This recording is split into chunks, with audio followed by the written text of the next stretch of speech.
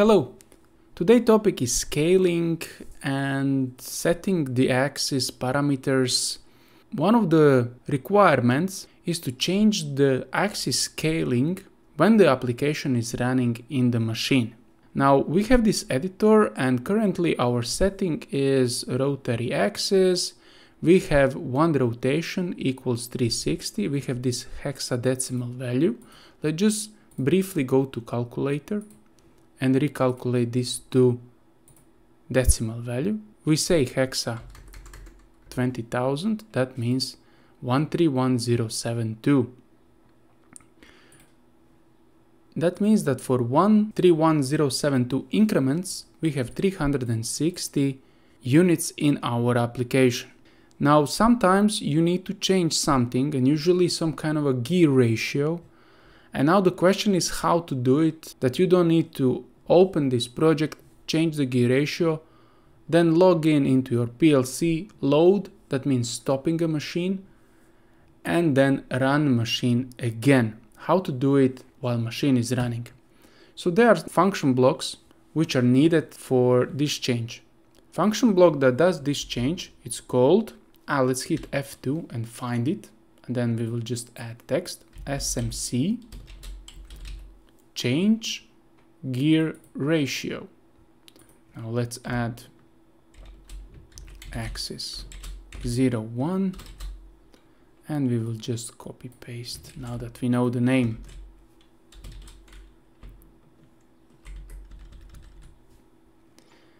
But this function block changes the gear ratio, but the values are not taken into account immediately.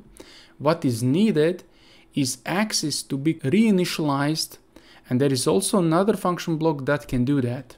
This function block is called, again, let's hit F2, search, SMC3 reinit drive. Let's call it axis 0, 1. Again, we will just copy now that we know the name.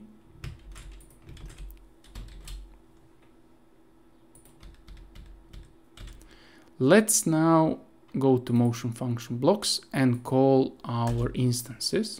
To instance call change gear ratio,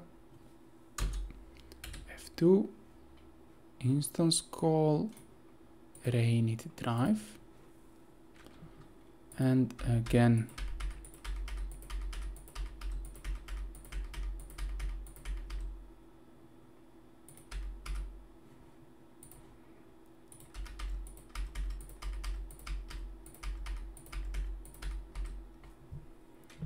let's move it to the same line with other instances, and of course mandatory field is axis. So let's make a visualization for those two function blocks, and again we will enter our administration. Now let's make it a bit bigger. Visualization toolbox, frame, SMC change gear ratio. Okay, let's immediately connect with our instance.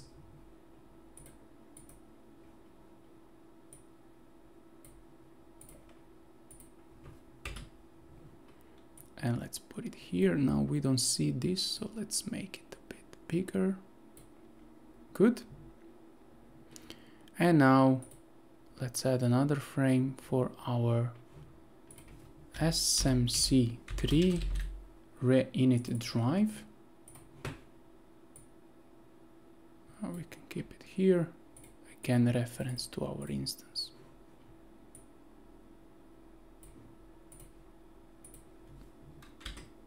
Let's log in.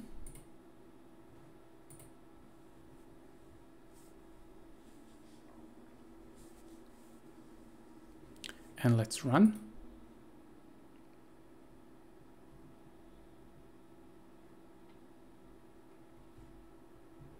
We have everything running, and first let's open our axis control.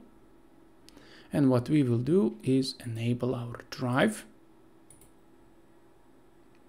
We will execute set position to 0. and we will do one small test. We will execute move relative for one turn.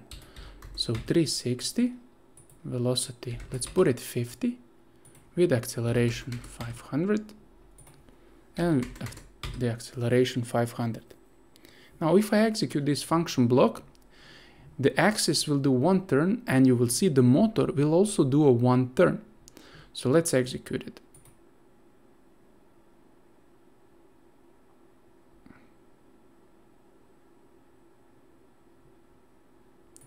And this is it.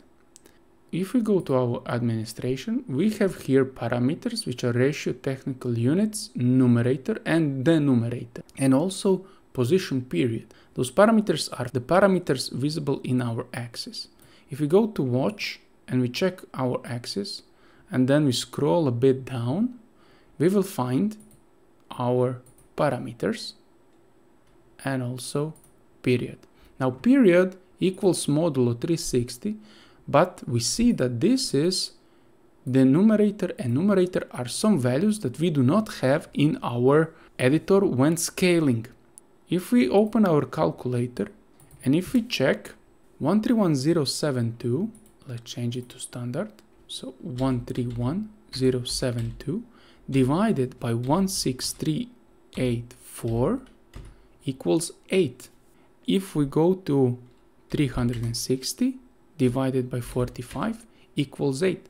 So complete scaling was divided by 8.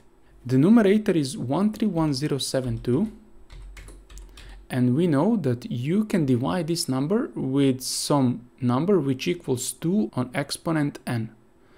That means that you can divide it with 2, 4, 8, 16, 32 and so on.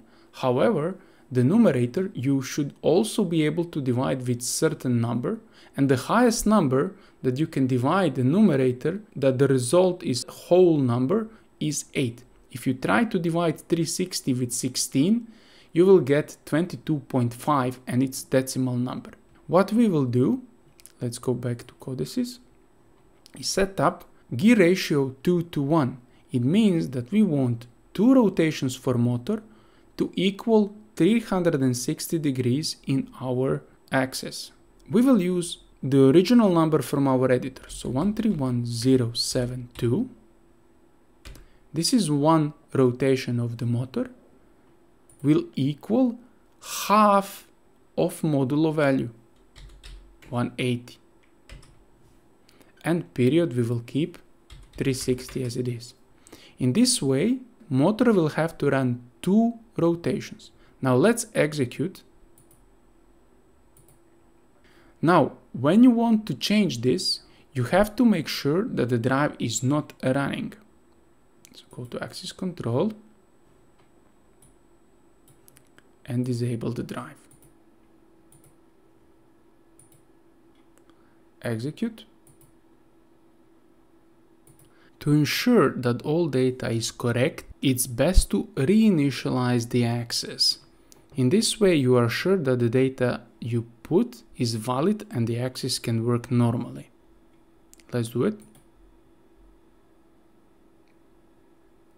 And axis is reinitialized successfully.